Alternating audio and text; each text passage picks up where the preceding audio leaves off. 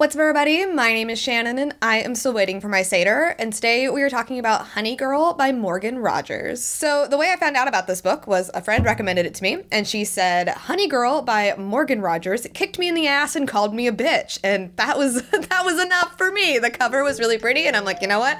Let's go ahead and give it a shot. Honey Girl is about a girl who is on the cusp of turning 29. She has just finished up getting her PhD, and she is going through the common millennial experience, and that is getting out of school and having absolutely no idea what she's gonna do next. Like, she has had a very regimented, structured life up until this point because she's been in academia so long, and now that it's over and it's time to, you know, go through life and get a regular job, she has no idea what she's doing or what she's supposed to be doing. At the very beginning of this book, she wakes up because she's in Vegas and she finds out that she got married to somebody while she was in Vegas. And I really loved this relationship in the story. I think it was really cool to see like how they reached out to each other, how they were there for each other, what kind of relationship they wanted to have. I think it was a really unique thing to put in the story.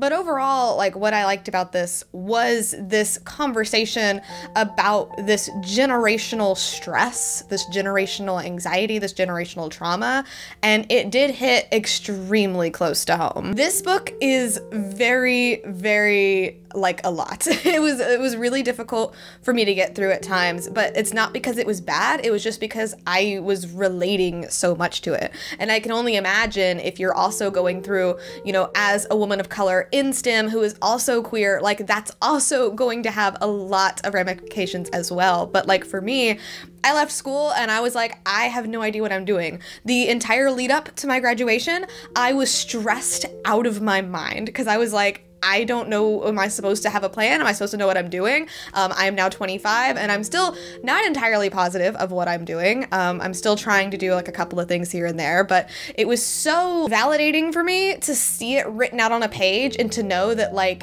other people feel this too. Like, I'm not the only one going through this. And that's one of the things I love about books, because it really does show like your experience, like you are not alone. Like, you may still have a unique experience to add to it, but you are not alone in the things that you are going through. There are other people who can relate to you.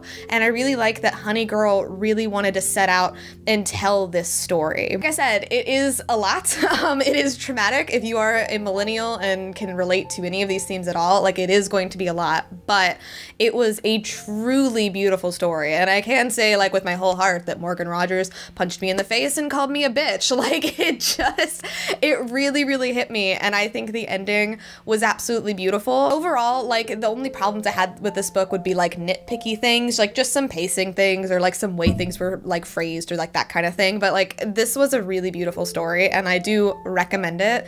It has been brought to my attention that if you do not relate in this way, if you do not have that millennial experience, it's not going to hit the same. And I think that totally makes sense because this is written for people who relate to it. It's written for those people who have gone through this experience. It's not written to like shed light on it or to educate or anything like that. Like, this is for people who have been through these things. And so for those reasons, like, if it's not that relatable, it is going to hit different. It might not be as good, but if you are, then it is going to be a very emotional ride, but I do think some healing comes out of it as well. But anyway, thank you guys so much for watching this video. If you liked it, be sure to like button down below and don't forget to subscribe to Talk Books with me every week. That is everything got for today, and I will see you guys next time. Bye.